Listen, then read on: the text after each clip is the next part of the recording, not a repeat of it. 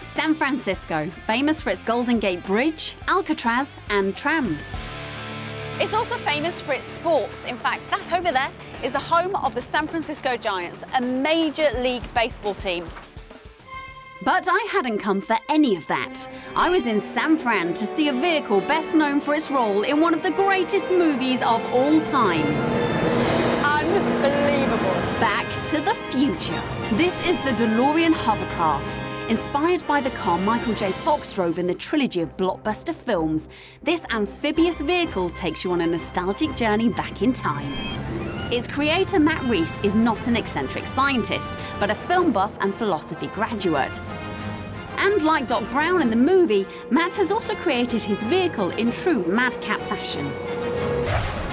It's sort of like a big surfboard. It's styrofoam wrapped in fiberglass with metallic paint all over. There's some wood and aluminum in the support structural areas. So how much does it weigh? It's about 500 pounds.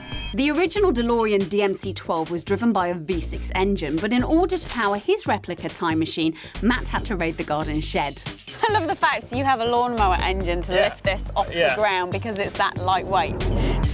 There are two engines on the machine. The one at the front, which actually gives it its lift, is a 6-horsepower lawnmower engine, which will lift it about 6 to 8 inches off the water.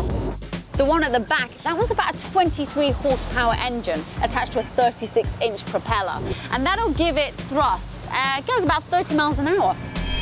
Matt's amphibious DeLorean is pretty impressive, but with no formal training, how did he manage to create such an accurate replica? Basically, I found this one image online of a DeLorean that's sort of as a schematic. So I could use that and just blow up the scale and then try to measure it from there. But I wasn't here to admire Matt's design skills. Time to see how this machine performs.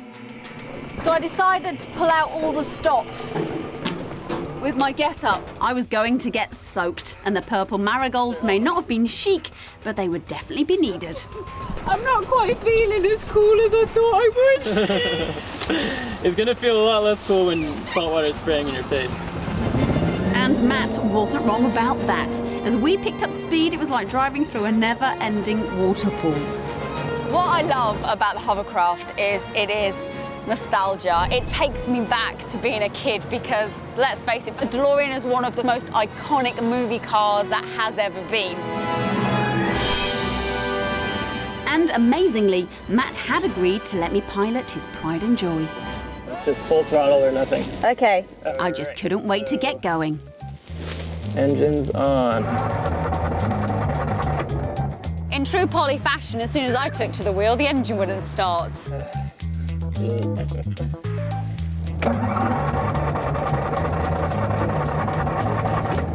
Do we need another flux capacitor? Yeah. Since we weren't going to get a jump start in the middle of the bay, Matt had to resort to some good old pulling power to try and get us moving.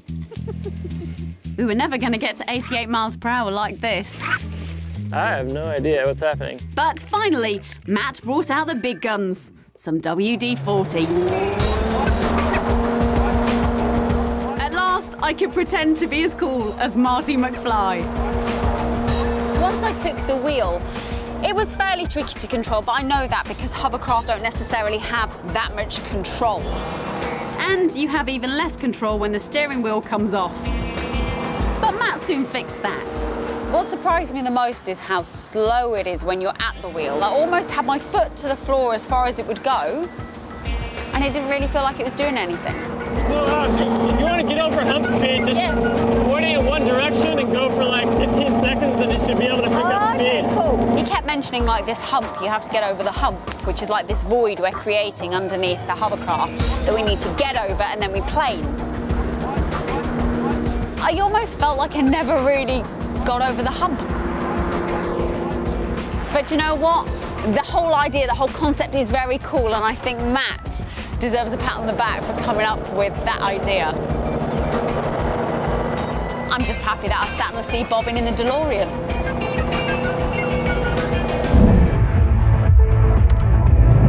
I conduct some extreme nighttime testing to find the world's best torch. Susie celebrates the gadget that can actually... We're losing pressure. It's gonna blow!